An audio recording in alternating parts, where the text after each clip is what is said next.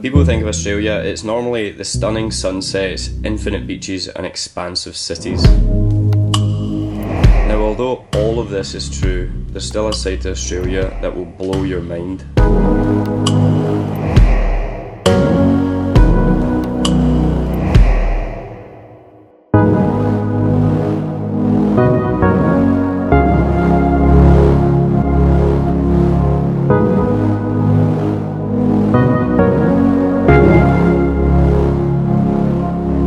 The past 12 months have been some of the most memorable, some of the most touching and some of the most challenging months of our lives. I'm no expert, so it's not going to plan at all. Our van battery is now dead. I'm covered in flies right now.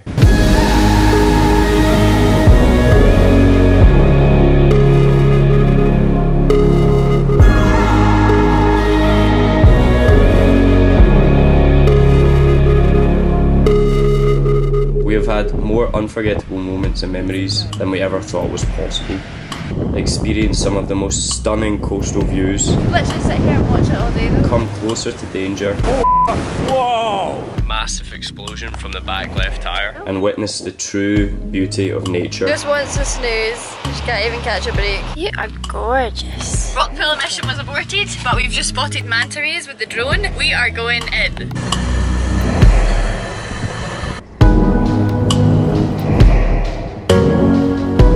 We've watched enough sunrises and chased enough sunsets to last a lifetime. Converted a camper van and toured the rugged southern coast of Australia. Camped beneath the stars and overlooked an endless horizon.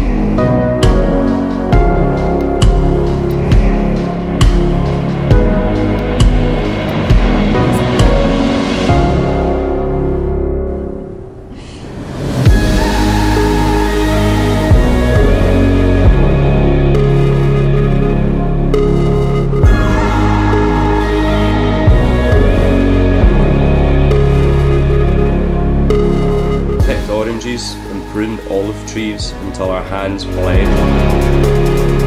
Eaten our body weight in food, not all of which was healthy, and experienced Australia's unbelievable weather systems. Those clouds are getting so close that it's going to start peeing me. Oh man! Look at this one that's fully dressed. Look at this one that's taking one for the team and going in the cold water. Now, with all of this said and done, as much as we love this country, the sights, the weather, the animals, the people,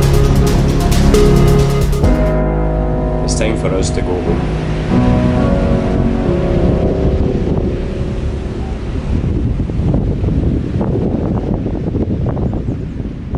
Alright guys, good morning from Melbourne. It is now moving day. We're getting ready to go. Jim is doing the laundry. I'm sorting out some breakfast. And we've just headed out from a swim. If you catch up with our Instagram stories, you might remember a little predicament we just had, but thankfully due to our genius engineering we've now duct taped the van back together. It's the same on the other side, and hopefully that is not going to happen again. It's just typical. It happened to be the last day that we're actually in Melbourne, 6 months of owning a van, and we've not done that, and then Jim goes and does it this morning, but I will just remind her about it every 2 minutes.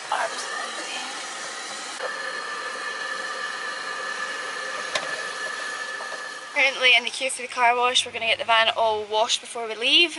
There's Campbell through the curtain. And I'm on duty of putting away all the laundry while we're waiting here.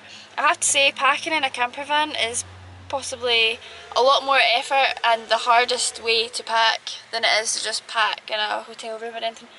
Because every time I move something, it moves into a different pile and there's just so much stuff. I can't deal with it now, especially we've taken everything off the roof. This van is just full of stuff. Who knew we could own this much? We came over to Australia with 2 rucksacks. We definitely won't be leaving with that.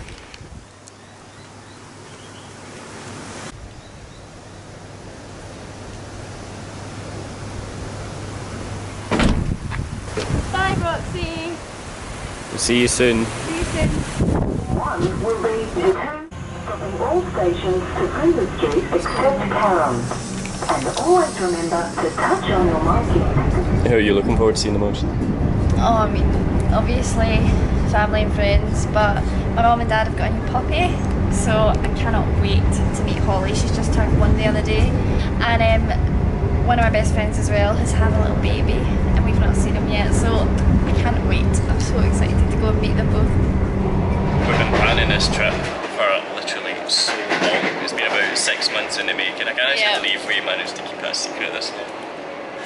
It's been a close one quite a few times to be honest, but yeah, it's all still, no one really knows about it. Yeah. I think we only maybe have about 3 or 4 people that actually know about it. So it's really, really exciting. Hi there.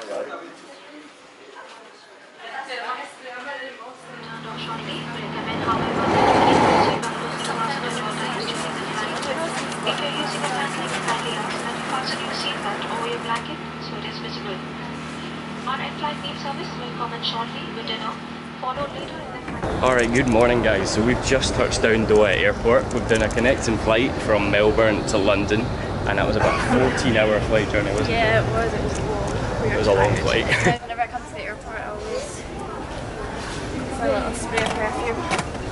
A bit minging and good It's free. Yeah.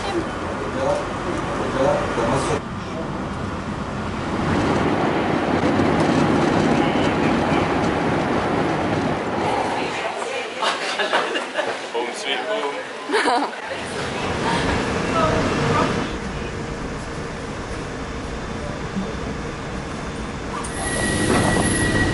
Please take extra fare when entering or exiting the station.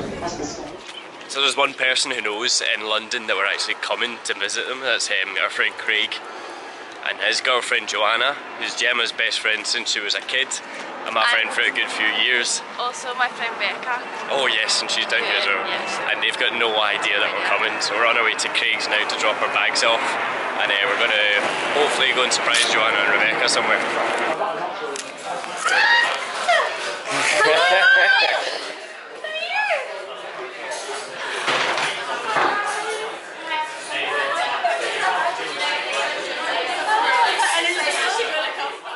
Alright, morning, so it's the next day after we surprised Rebecca. It was such a good night, I was, seen her again. And we saw Joanna as well, but unfortunately we didn't have the camera out when Joanna walked in. But anyway, it was so nice, we had so much laughs, really good fun, and then we got in, went to bed and had a nice refreshing wake up at 5:30 this morning.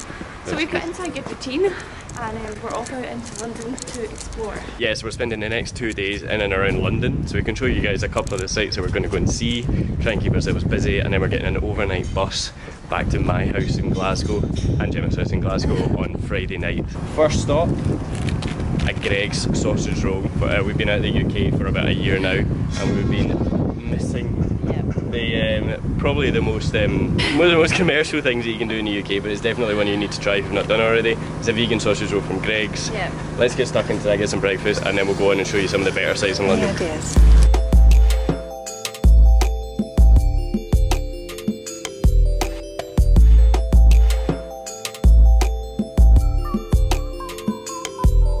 There it is, Jim, the beautiful London Bridge. Yeah, who else thought that that was called London Bridge for a long time before they actually realised that that's Tower Bridge? I know, it's not London Bridge, FYI. Number one tourist. Do you know, it's something that I think the majority of people do think if you're not from London. Yeah. I'm sure Because it's the most famous bridge in London. Like, yeah. it's actually Tower Bridge, not London Bridge. Don't worry about going. Now it's time for the hardest decision you make in your life, waffle or a crepe? Waffle. You sure? Yeah, fair answer.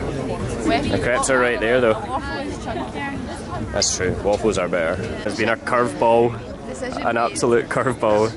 It's zero, it's neither of the above, it's, what is it? Churros. Time for some churros. How could we forget about churros? How good do these look? They look amazing. You feeling Christmassy? Very. Can't wait to get stuck in these. Give us some of them. No, it's all good. All over it. Saving it for later.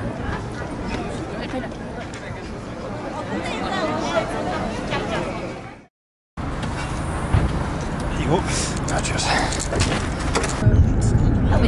Passengers travelling on the G10 service to Inverness.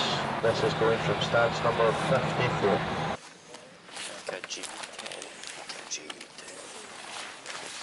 I'll just get you out there, have a seat question. So we have arrived into a very chilly Glasgow. It is rather chilly, isn't it? -4. Bit of a shock to the It was cold system. in London, it was about 6. We're just going to get a taxi. It's about half an hour taxi to our home village. And we're going to chill out in Becca's house whilst we wait for all of our parents to get up. And exactly. So the plan is, what my sister's done is she's told my parents that we're going for brunch at about 10 AM. It's currently 7:45, 8:45 actually, yeah. We're late. So we've got a little while to kill, some time, freshen up a bit, get showered, and then it's go time. Are you ready? It's showtime. Let's do this.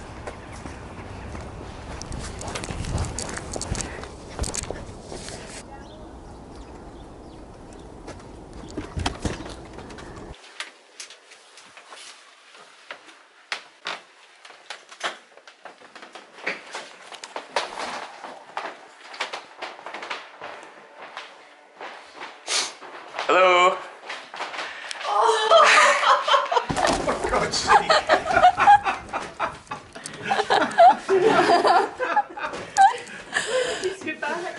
Wednesday, went to London. Well, yeah, this morning, So that was a success. So good to see all my family again. I think my parents were quite surprised. Yeah, very surprised. So it was good, but now it's time for round 2, and this time features a little pupper. So we're really excited to go and see Holly. So as you know, I managed to convince Rebecca to come back to Glasgow with us.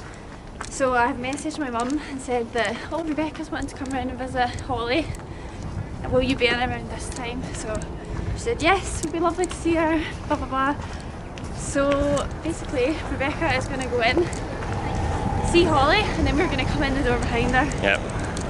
And hopefully it'll be a big success and a big surprise. Yes. And Rebecca's just going to be standing there awkwardly until... Keeping up the dog. So what's the plan? I'm acting as a decoy. I'm going to go around and pretend I really want to see the dog, and then about 10 seconds later Gemma and Campbell are going to come in and surprise me.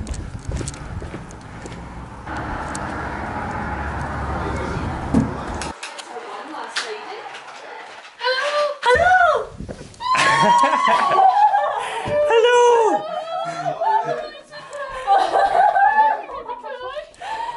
Hiya! Hello!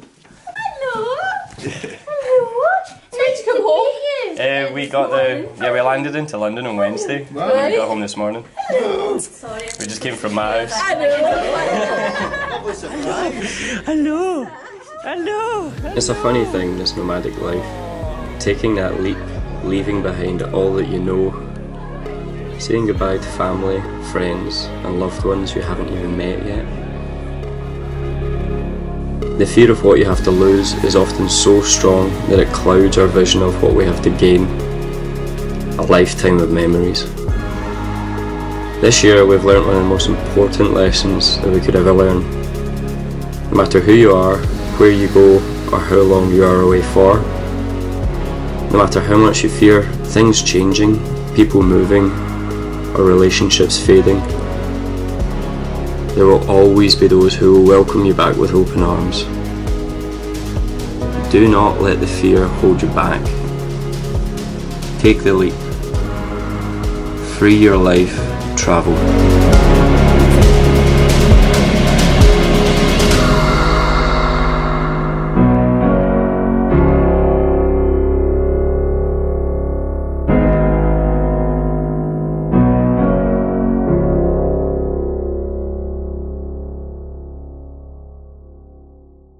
Music bed.